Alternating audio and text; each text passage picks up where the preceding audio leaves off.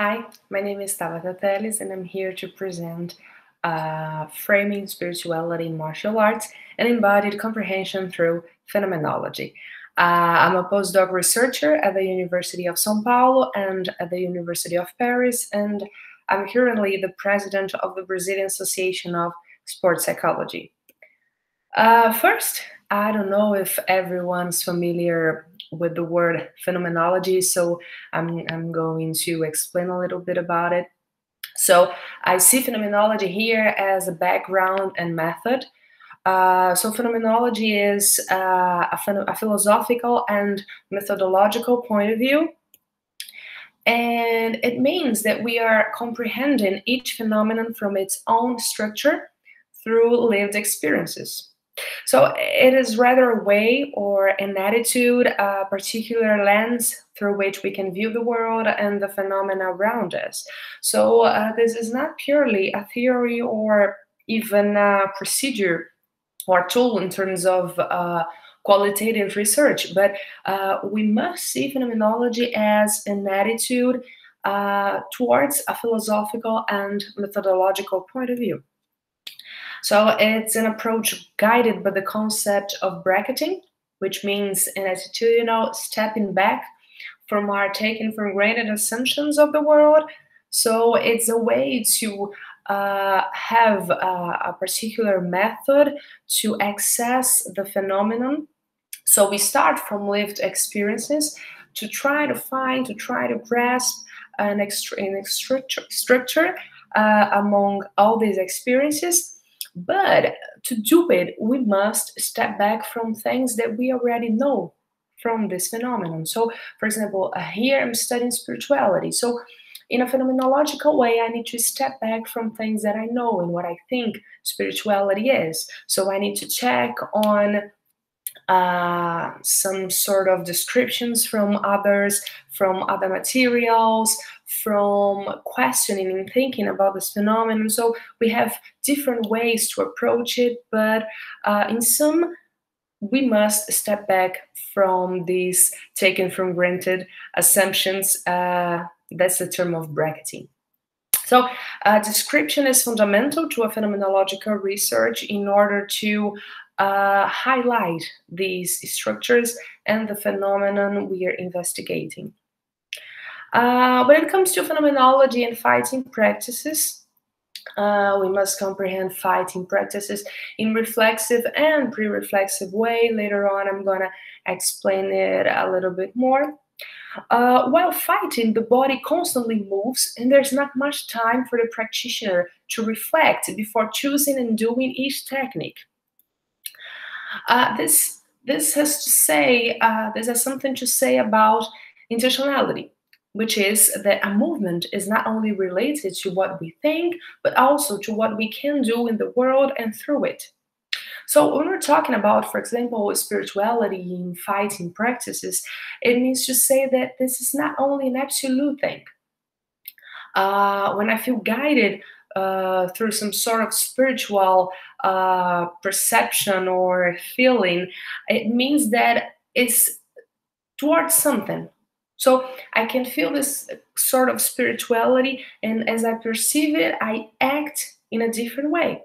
So a movement, it's never randomly executed, but it's always related to an object and to the world, even if we're not conscious of it.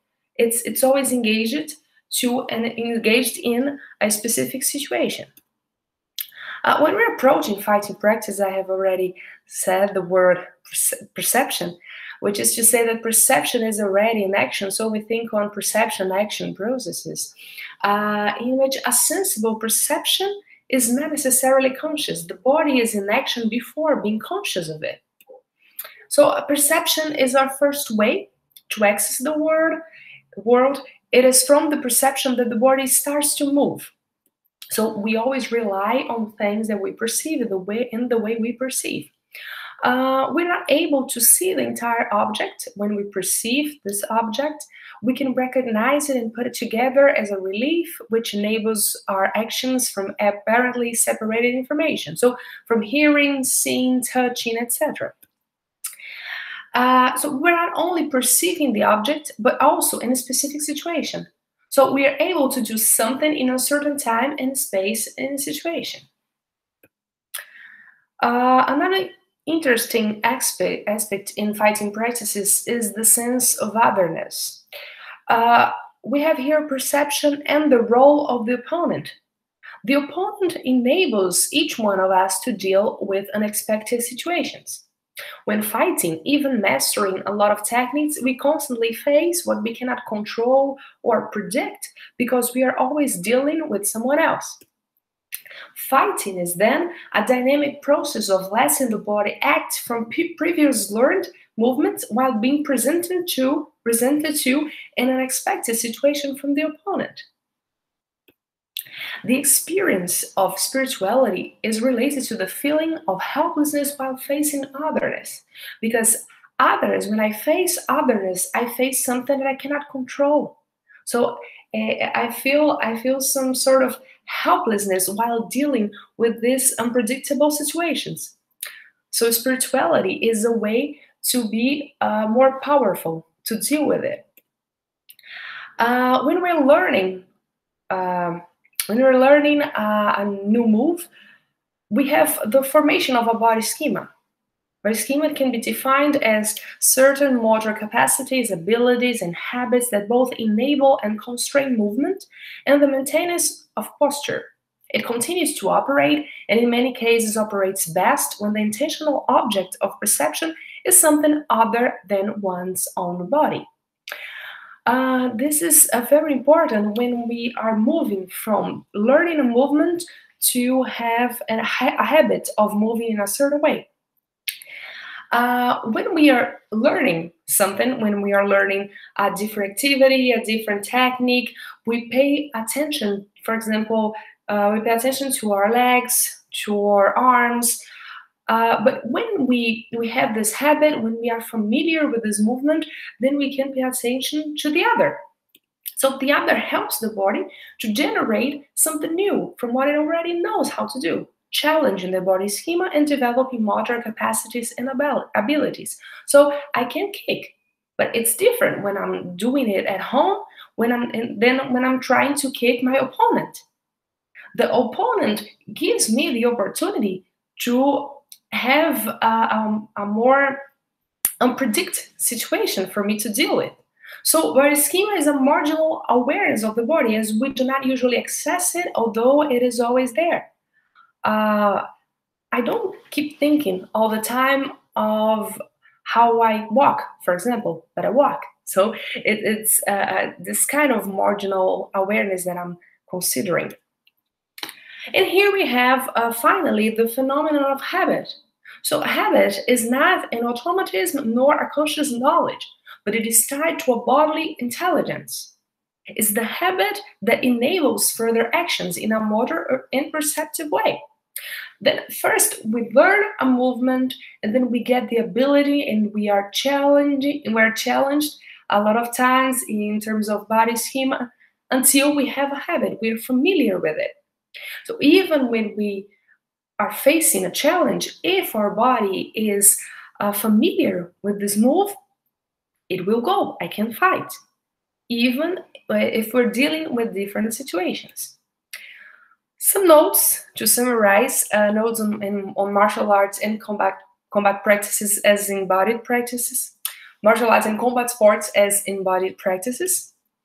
A practice to be embodied must be lived by the body, not only through the explanation of techniques, as I was saying. It's not only a matter of learning the techniques, but how you experience it and how you deal with it.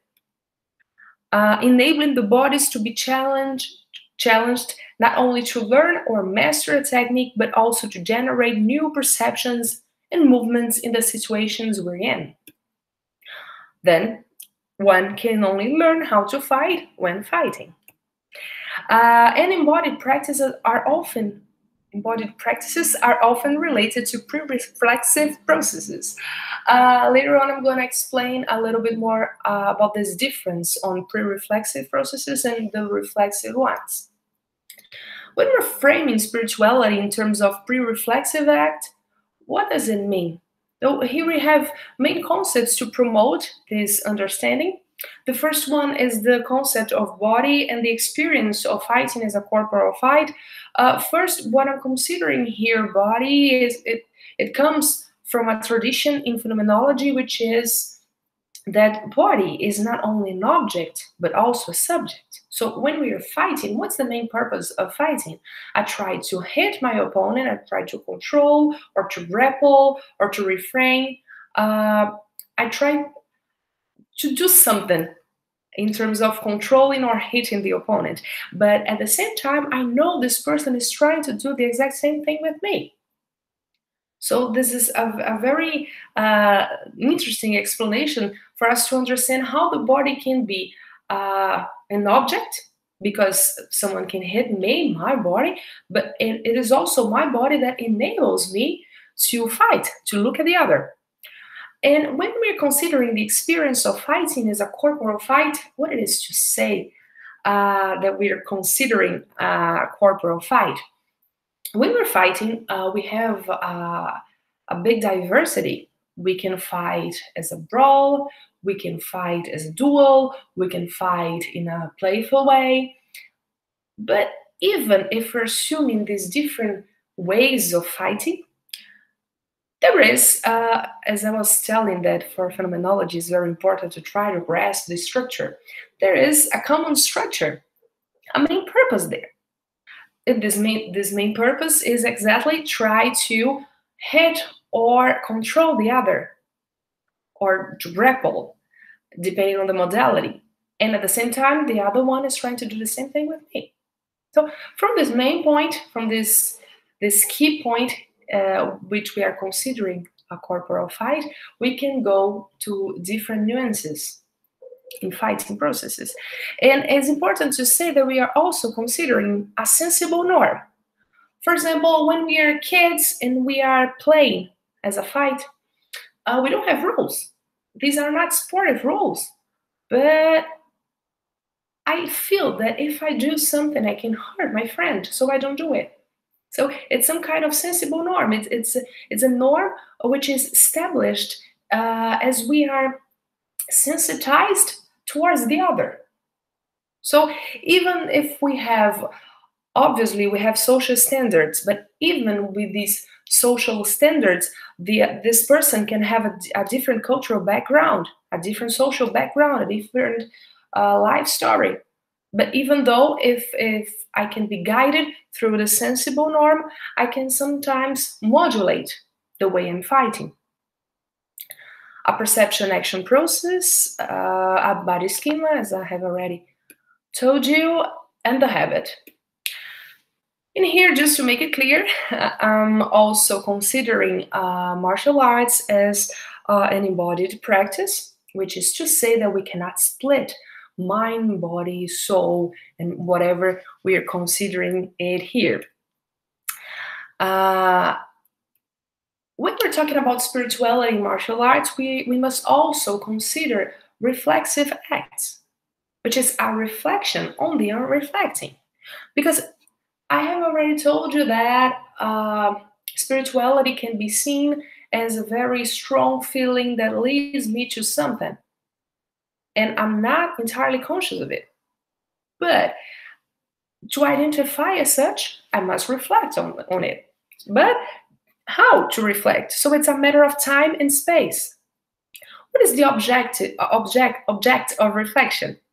Is it spirituality? Okay, but where to reflect? In my dojo or at home? When?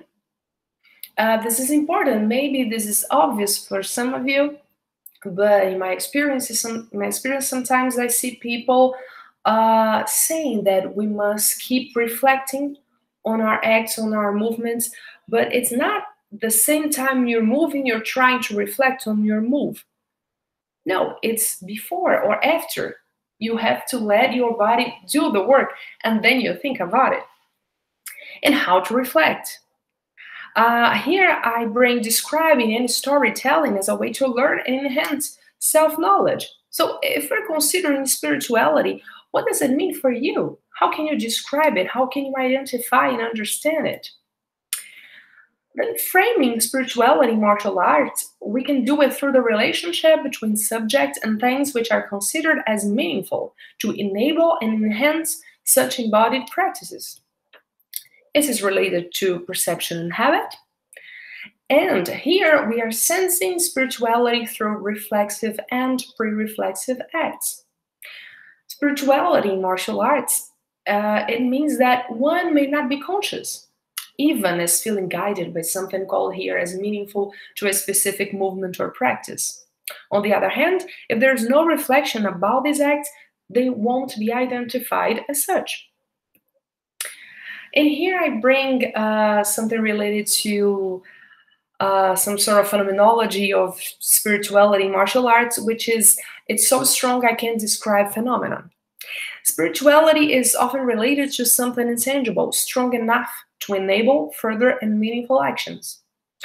It's a way of emptying oneself, as we have in the literature in karate, or sensing the music and the magic, as we have also in the literature in capoeira. But when I'm considering this, it's so strong I can't describe feeling, it's related to a research I did during my PhD among karate, capoeira, and MMA practitioners. And it was interesting because mainly in capoeira, it happened a lot.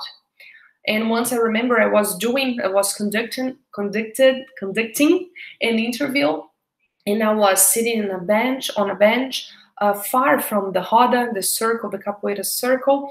And then the interviewer started to tell me, okay, but now that because the music started to get louder and louder. And then the guy said, oh, it's so strong that it's making me go there. It seems that we are inside a circle. It's some kind of magic. It's so strong that I can't describe, but I want to do it. So somehow the person feels more powerful to do this something. This spirituality is experienced as a perception action process and unrecognizable force that leads us to something. As a conclusion, spirituality is lived as a I do it and I can describe phenomenon, which is powerful and dangerous. Spirituality and religious ideologies can be considered as embodied features that are strong enough to enable movements and behaviors even without reflection. This is why I say that as it's powerful and sometimes not conscious, it can be dangerous if we not reflect on it.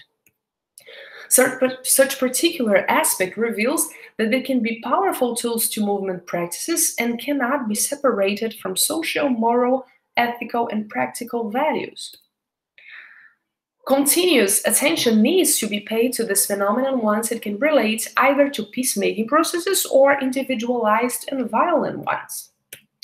And finally, I guess this study can be fruitful to further investigations on martial arts, phenomenology, and spirituality. So I thank you all, and I feel a little bit sorry because English is not my native language, but then we can discuss later on this topic if you have any questions. Here we have my contacts.